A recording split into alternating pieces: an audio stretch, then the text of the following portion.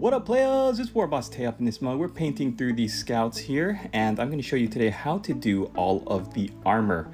We're only focusing on the armor today, so we're going to be using Mechanica Standard Gray, and I'm going to be showing you how I paint everything step by step, really focused on the different elements so that you don't have to watch an entire video if you're looking for one specific thing. If you're painting scouts, this method applies to every scout from every chapter.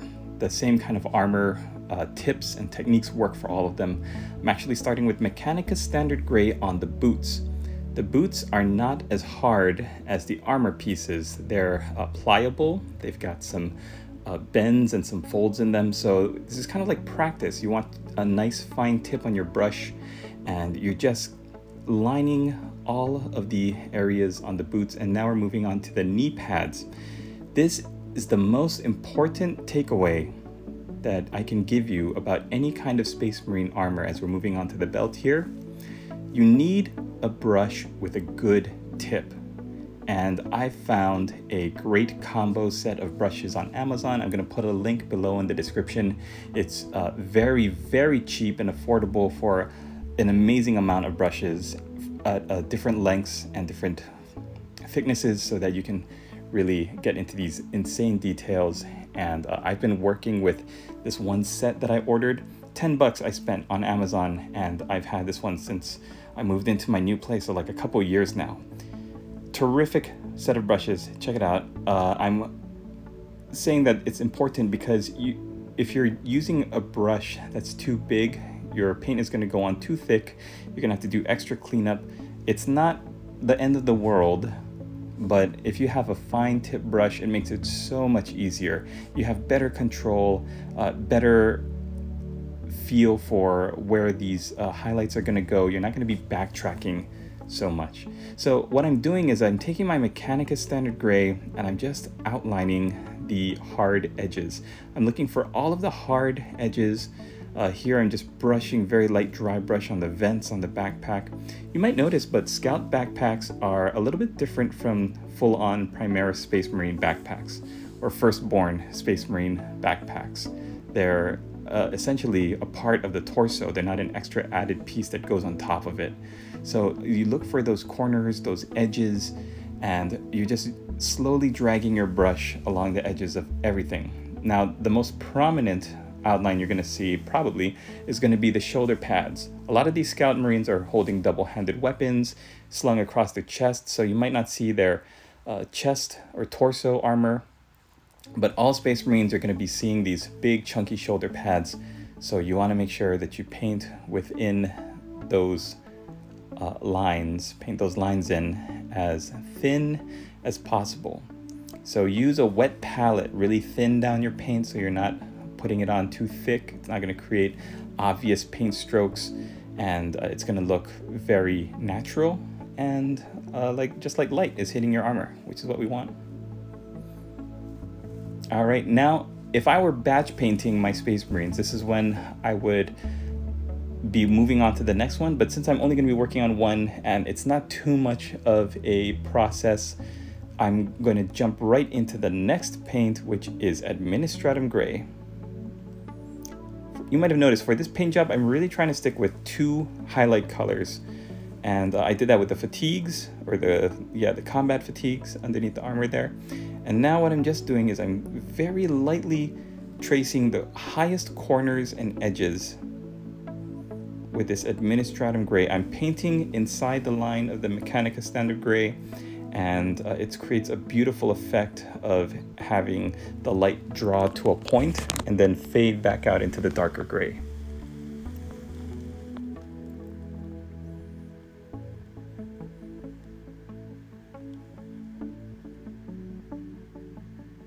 Really important because the light is going to be catching on the shoulder pads, so we want to draw those to a very fine point.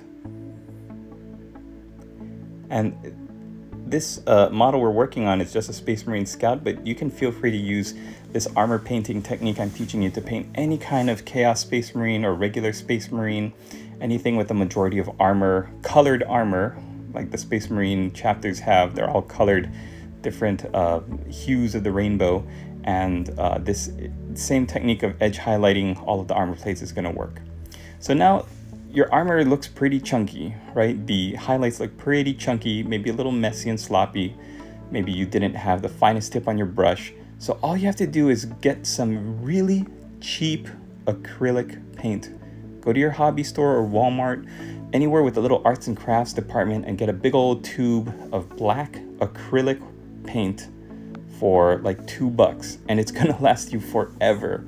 This tube of paint that I'm using, I just squeeze a little bit out every single time I'm gonna work, and by the time I water it down and spread it out on my wet palette, it lasts me the entire session for sure. So it's a huge value. You don't have to worry about the color being off, because black is black is black. It's always the same, baby. You don't have to go and spend an arm and a leg to get a pot of Abaddon black.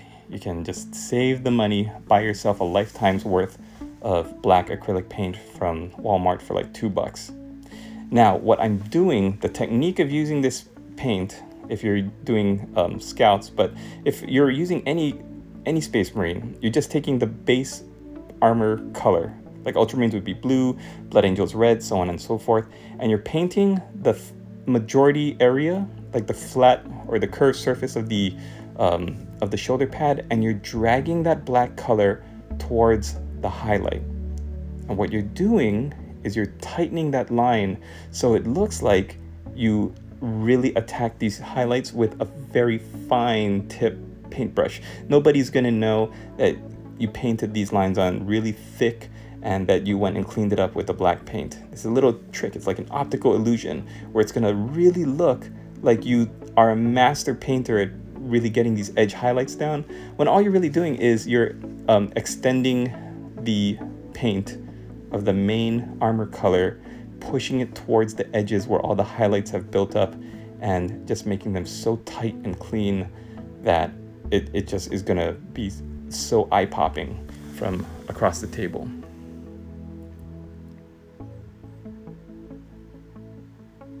And remember, you can always go back if you get some of that black paint on your highlight color, that Administratum gray, and it messes up a certain area. Don't move forward. Like, you can go back and repaint that highlight.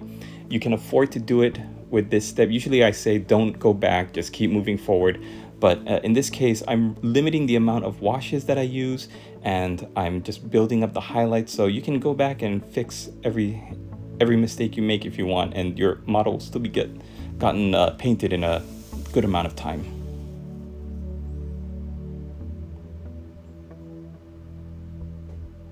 And you can see this brush that I'm currently using, it's not very good for painting. I think it frayed a little too much in the journey from Sacramento to the Bay Area, so I'm gonna have to retire this brush into, I'm gonna have to send it to the basing department where it's gonna just move glue around the bases. I don't think I can use it for painting anymore.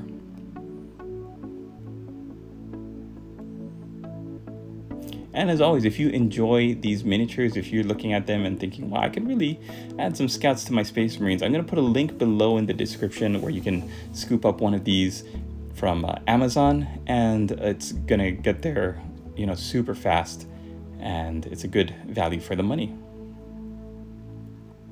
Now here you can see how this application works. For the back of the boot here, I got a lot of that highlight color straight across the back strap, but once you paint that black line in the middle and push that line out so that the highlights really get relegated to the very edge of the back of the boot, then it's just going to look so smooth. Now we are moving on, and I believe we're painting Administratum gray on the straps of the arm bracers. Oh, no, I'm sorry, I was wrong. We're painting Administratum gray on the crest. Now, Raven Guard have white crests, and because the armor is black, the white is a huge contrast. So I put it on with a pretty heavy brush, so now I'm going in with one of my detail brushes that I got from that set on Amazon. And I'm just pushing that Administratum gray across the outline of the winged skull here. You want to make sure you get every single feather and the structure of the wing. You don't have to worry too much about getting really fine coverage nicely on everything, we're going to go in and attack it in a second with the shade. Now we've got some lead belcher. Okay, so depending on which chapter your scouts are from, this part where I'm going to be painting lead belcher, you could be just painting it black. Like if you were painting an ultramarine scout, most of this armor would be blue, but then you would be painting this part black that I'm currently painting lead belcher. It's these two little accordion straps that go down and around the torso of the armor, and you can also see it up in the front. You've got these tubes here leading from the back to the breathing apparatus. And then you've also got some of those accordion straps down under the armpit of the armor.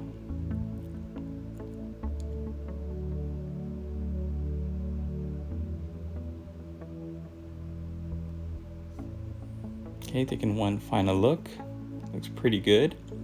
So we've already painted the fatigues, we've painted the armor. Next we're going to be working on the straps, and then I'm going to hit the weapons, then the sleeping bag, and then the skin and hair. We'll be doing that last.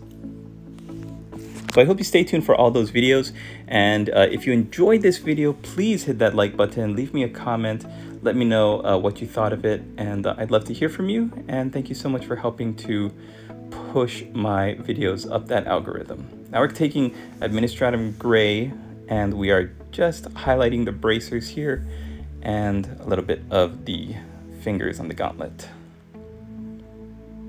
I think it looks pretty nice. I think I found these straps here are going to be painted as well, so I'm just kind of blocking in the colors here. I've been really studying the box art for all of the miniatures that I paint, and I want to replicate the box art as much as possible. And I think I was looking at the box art for this one, the Scout Squad Kill Team, and I found a very light white color for these straps on the bracers, so that's what we're using. All right, Pro Acryl Bold Titanium White. This is my favorite white paint. It is very bright and it's easy to use. It doesn't separate and split up like Skull White. Oh man, that White Scar paint, that was like a waste of money. I don't know why I ever bought a pot of White Scar. Every time I try to put some on my brush, it immediately separates. But this Bold Titanium White from Pro Acryl is phenomenal. It's so shockingly white that everything I paint on it, I end up shading back down using a wash or something, just because it's so white. So when highlighting using white, the purest white, like bold titanium white from Pro Acryl, you have to see where the light is going to hit the model the most. And in this case, the chest crest on the armor, I'm going to try to be painting closer to the edges of the feathers so that there's a little bit more of a grayish undertone closer to where the wings meet the feathers. We do that on both sides. And it's already looking much better.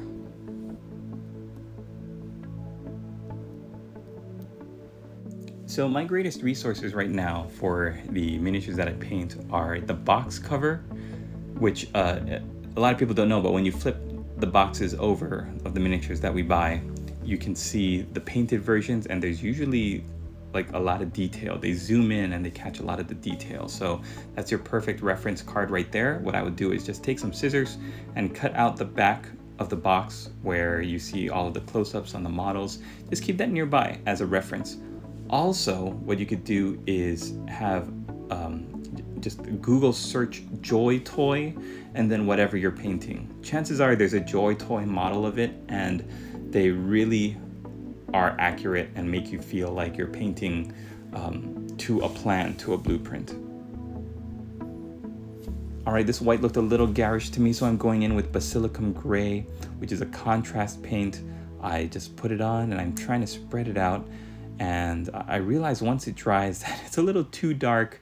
I might try to find like Apothecary White or something that's not as dark, but it still fits with the Raven Guard scout squad that I'm going with, so I'm gonna leave it. I'm just gonna tighten it back up with some more bold titanium white in the next section. And we're nearing the end, so what I want to do is really suggest you guys go over to the Discord. If you're not there already, become a member and post whatever you're painting, encourage each other, and let's keep the community going strong over on the Discord. All right, at this point, I'm going to go back and attack the crest with a little bit of white paint, some Administratum Gray first to bring the color back up. And one good thing about the Basilicum Gray contrast paint is that it shows the depth. The darkness of the Basilicum Gray is going to show the depth when you start adding in the white paint on top. Remember, we're sticking to the edges, the tips of the feathers, the skull, and the wing frame.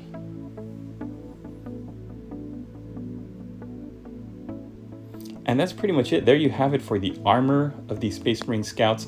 What I'm going to be doing next is showing off the other elements of this model, get it really nicely painted up. Before I do that, I'm going to assembly line the rest of my Scout squad so that their armor looks like this. Thanks for watching. We'll see you in the next one.